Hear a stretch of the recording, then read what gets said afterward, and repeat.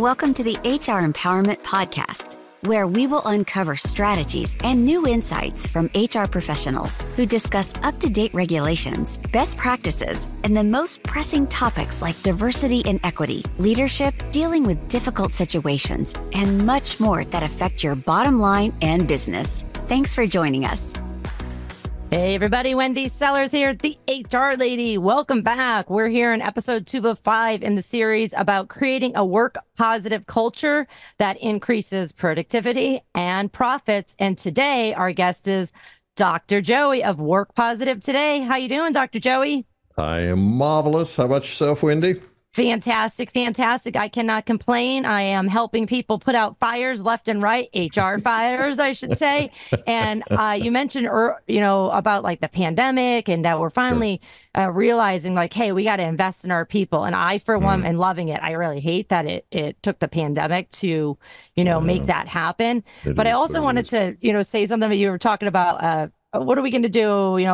Are we going to retire? Are we not? Are we going to golf? And I was doing indoor golf the other day, Top Golf, which I've only done like once ever in my life. I'm horrible at it. Yeah, and of course, cool experience. It is a very cool experience. I personally was there for the wine, but anyway, people were offering like, hey, let's go teach you how to play golf. I said, no, that is I'm holding that off for retirement. I'm like, because I don't have, from what I understand about golf, is you end up being competitive with yourself, and I am very competitive. So I'm like, no, this has to hang. We're pushing that off into retirement so I could find something to be passionate about, except for HR. Guys, I don't think it's going to work. Yeah, that's what I'm thinking. Let me know how that works out for you, Wendy. Right. Hey, JC, what do you got with us for statistics? Interestingly, leveraging our first discussion and kicking off this one right here, 95% of employees believe that culture is more important than even compensation. 94% of executives and 88% of employees believe that a positive workplace culture is essential for business success. And a positive culture, believe it or not, leads to a 30% higher customer satisfaction level all the way around. And organizations with strong cultures, they will see 4 times revenue growth compared to people that aren't growing revenue at all. Back to you. What are your thoughts on that, Dr. Joey? Oh, absolutely correct, JC. I know you're right, JC, but I'm just telling you, I know you're right too.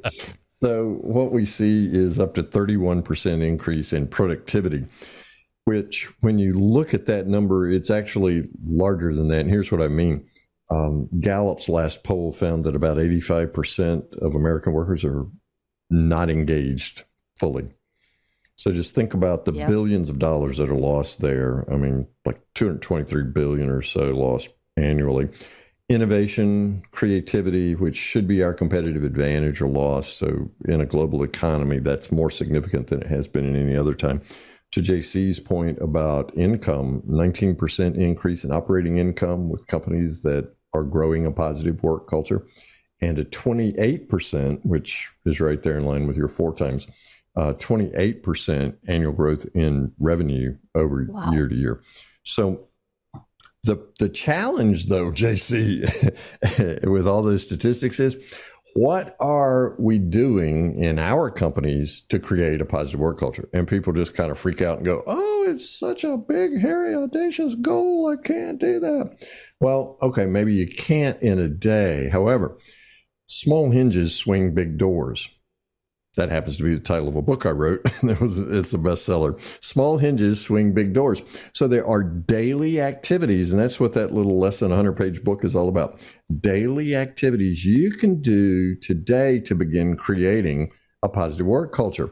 Also, my last book was Do One Thing, and I took my own podcast, the Work Positive podcast, and pulled insights. I call them dot insights, dot being do one thing, dot sites, to help people find handles to grab hold of from these experts that are on my podcast to say, here's something you can do today. So I always conclude my podcast with, hey, JC, hey, Wendy Sellers, what's one thing Work Positive Nation can do today to begin creating a positive work culture?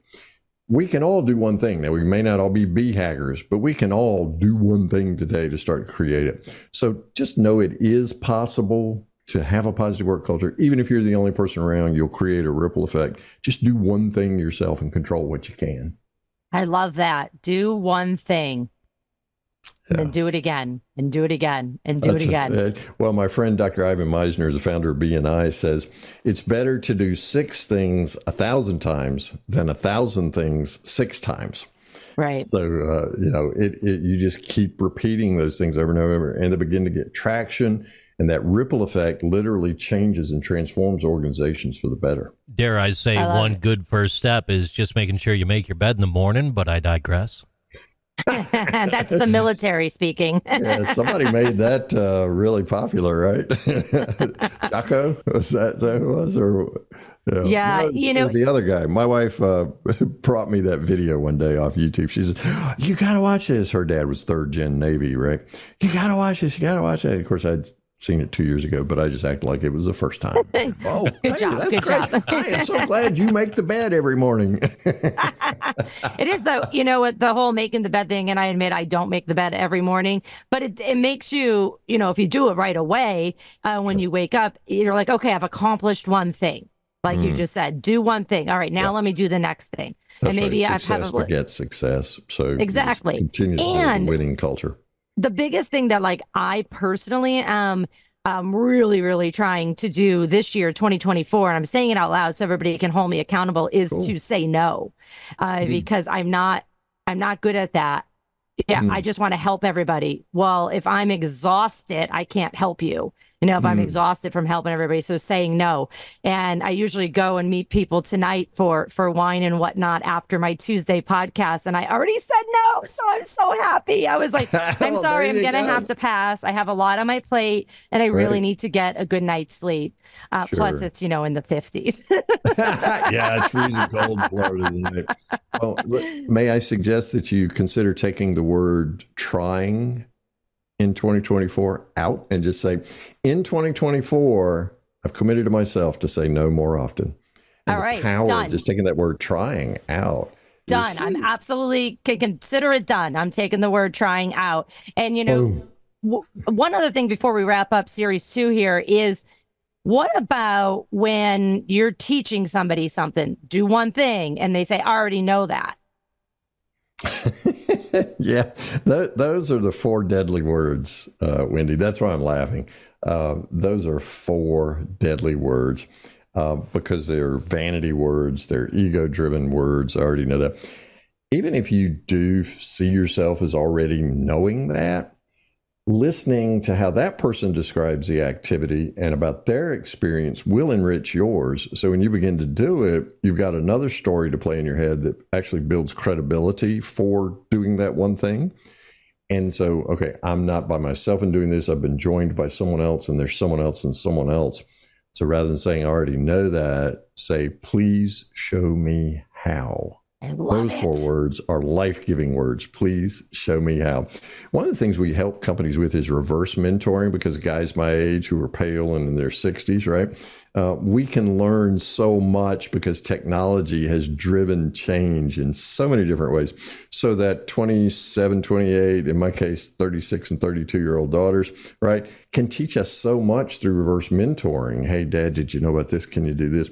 For us, it started pretty easily in our family because our older daughter was 8 when we got our first VCR. And I didn't know how to program the thing, but she figured it out in about 2 minutes. So I would just say, hey, Rebecca, I want to record this show at this time. And she'd set it up and do it. So that was reverse mentoring from an elementary school student. So you just have to, you choose to be teachable and coachable. And that's a growth mindset. I love it. Thank you so much. Hey, everybody, we'll be back shortly with episode 3. Thanks for joining us. Thank you for joining the HR Empowerment Podcast, brought to you by Aurora Training Advantage. We hope you've gained new insight and strategies to navigate the HR profession. We look forward to you joining us again on the HR Empowerment Podcast.